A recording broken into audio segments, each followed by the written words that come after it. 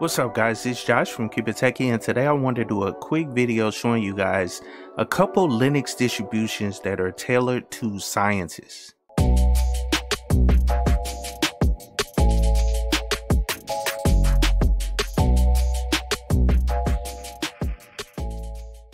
So, as I stated in the intro of the video, I want to go through a couple Linux distributions that you may not have heard of, but they are built and designed for scientists in mind. And they have like a scientific community behind them. And I just wanted to go through and show you guys these distributions, at least give you a high level view of what these distributions are made for, and just some information on where to get them from. Now, let me go down and open up my web browser so I can show you these distributions. Okay, cool. So the first Linux distribution that I want to show you guys is Scientific Linux. And this is a great Linux distribution. It has a great community behind it. And I just wanted to show you guys this one specifically first, because it has an overall design for scientists, as well as this is one of the biggest Linux distributions that is recognized in the scientific field. Now, there are two current projects that are actually using this Linux distribution. I want to show you guys this, but let me go down and read the first page right fast. It says Scientific Linux is an enterprise Linux rebuild sponsored by Fermi National Acceleration Laboratory. For more information about Scientific Linux, please review the About Me page, which is where I'm gonna go. And really what I wanted to show you guys, and I actually don't want to go to the support page, I wanted to go to the where is Scientific Linux running. So if we read right here, it says Scientific Linux has been installed all over the world. At one time or another, Scientific Linux has had an install base in experiments on all 7 continents. It has even been loaded onto systems at the International Space Station. And that was one of the big things that stuck out to me when I first read about this Linux distribution. And then also the next paragraph, it states probably the 2 most famous experiments to depend on Scientific Linux are CDF and D0 experiment at Fermilab and the Large Hadron Collider experiment at CERN. And I thought that was like real cool or whatever. The Hadron Collider experiment in CERN, that's like a big project, you know what I'm saying? So that just gives you an idea of where this Linux distribution is actually being used. And let me go to CDF, because I'm unfamiliar with this one 100%. It says the Collider detector at Fermilab experiment collaborates studies high energy particle collisions from the Tevatron, the world former highest energy particle accelerator. And just to show you, that's that, you know, that circular thing underground. Yeah, I don't know much about this stuff, but because like I'm not a scientist or whatever, but I've always had an interest in science. I just never took it as something I would want to get into, like a field. So I only know, you know, a little bit, but this is pretty cool. This distribution is actually being used in some of these scientific projects like this, these big projects. So, but anyway, I'll put the link to this. It's basically scientificlinux.org, and you can go there and download the actual distribution. So you can click on the download page and download the live media, and you can actually install it from there. And right now the current version is Scientific Linux 7. So that's the current version, the most stable version. Now let's go down and move on to the next one. And the next one I want to show you guys is actually BioLinux. Now this one is directed towards people that work in the biology field. And let's scroll down a little bit, and this will kind of explain what BioLinux is. It says BioLinux 8 is a powerful free bio-informatics workstation platform that can be installed on anything from a laptop to a large server or run as a virtual machine. BioLinux 8 adds more than 250 bioinformation packages to a Ubuntu 14.04 LTS base.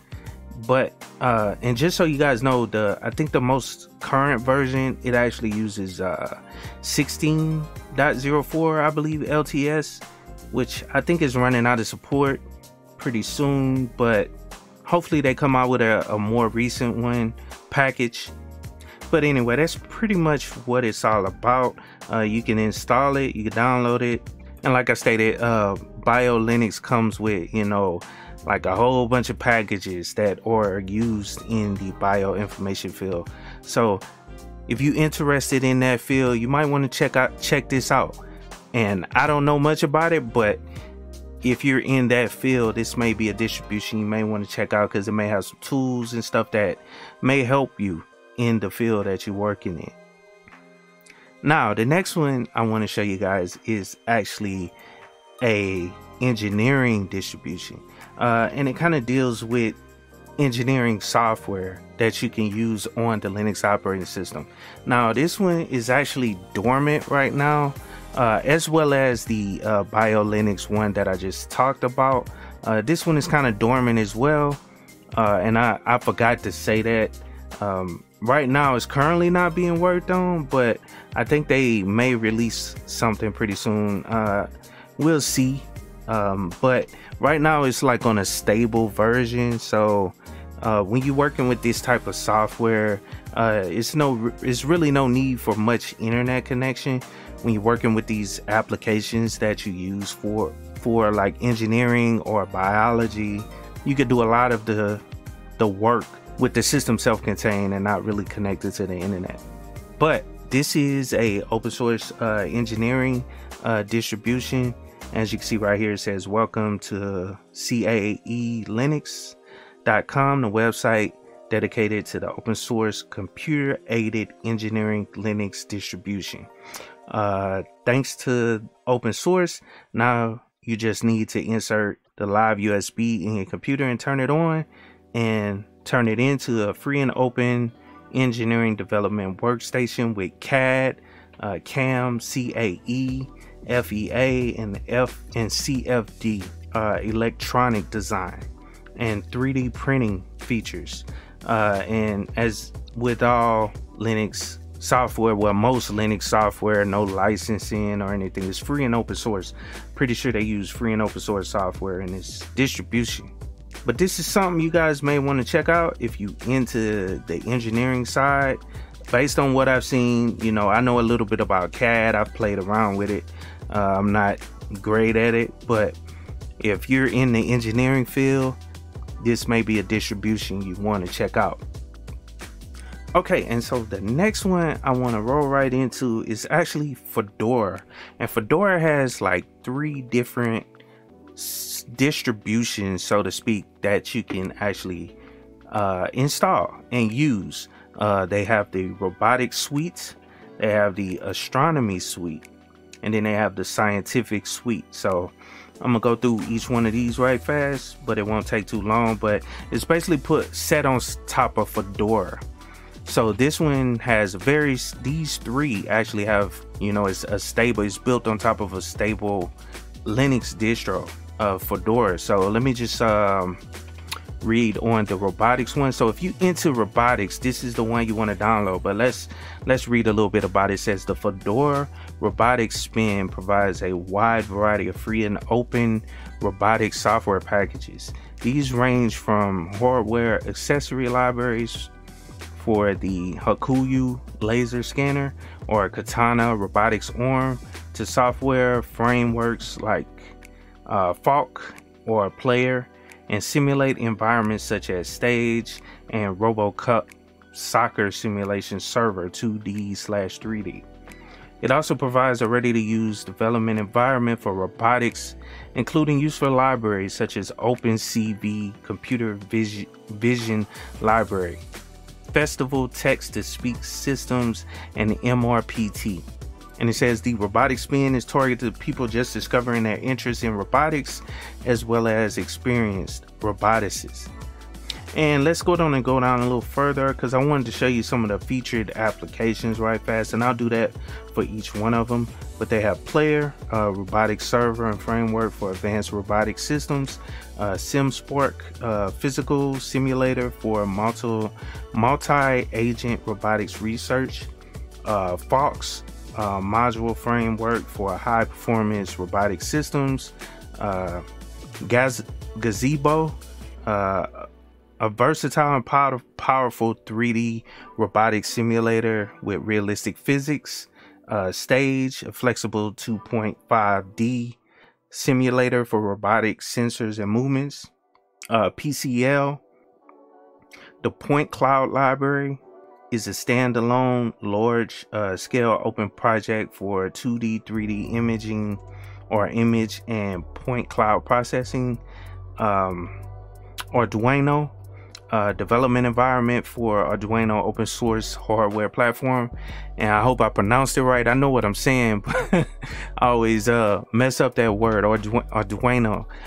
But anyway, Eclipse, a powerful and extensive multi-language integrated development environment, and MRPT, library and applications for robotic systems development.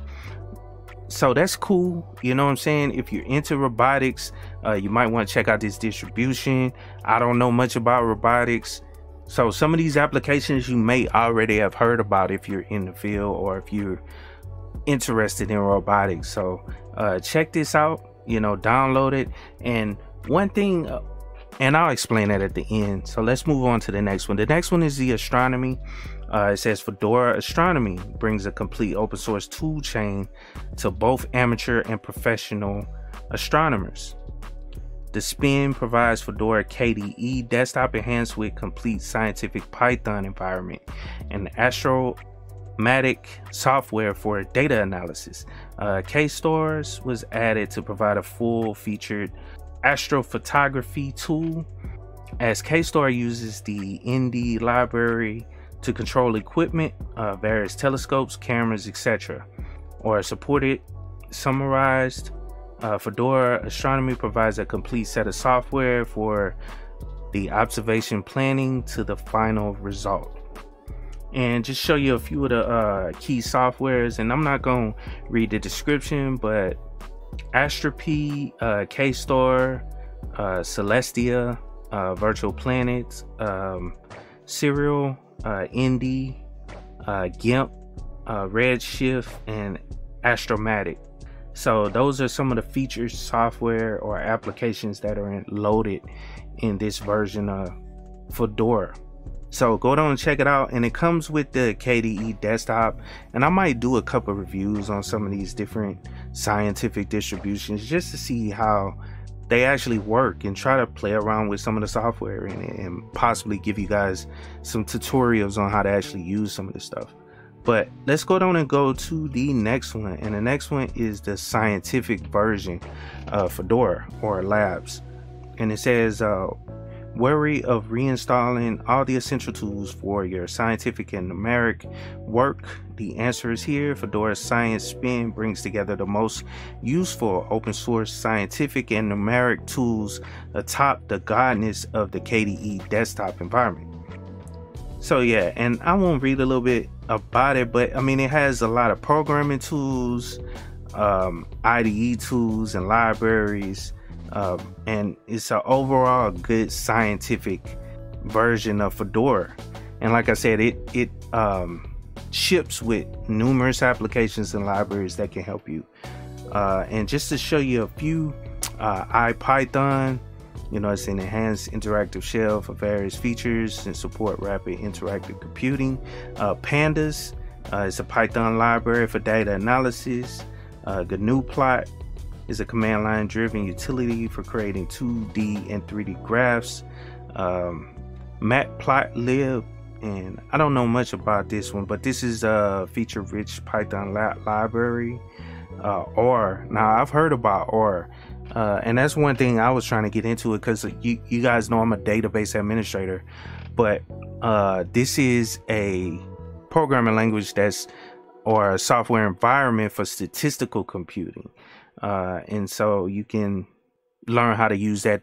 That's something that's getting kind of popular now, that people may want to get into and learn how to actually use. Or Maximo computer algebra system, latex. Fedora Scientific includes the complete tool chain, and this is one thing I'm confused about. I don't really know about.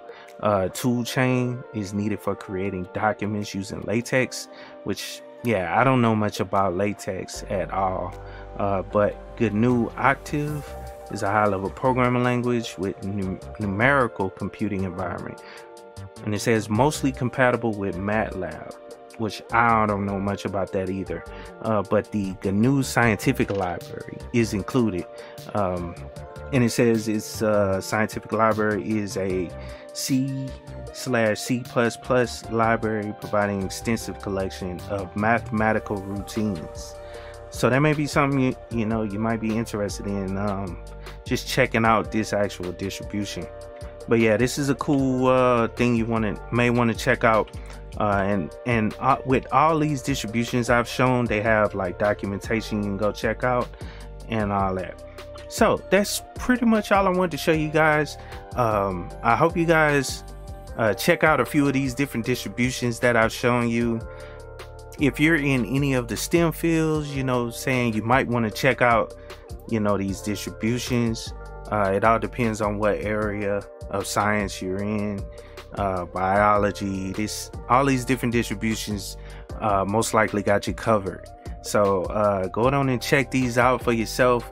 I was excited to do this video when I found out that they had these I kind of knew they had these distributions, but I never thought to do a video on them, just showing people that there are distributions out here tailored to different areas in the STEM fields. You know what I'm saying? So that's pretty cool. So if you in school going for any of these types of hard sciences, you might want to check out Linux, because some of these things are being used in the field, or some of these distributions are being used in your field that you're going into, and you may want to check it out and learn how to use Linux for that case. So I hope you guys enjoyed the video. Please like, share, and subscribe to the channel. If you have any questions, leave comments down in the comment boxes below, and of course, keep it techie.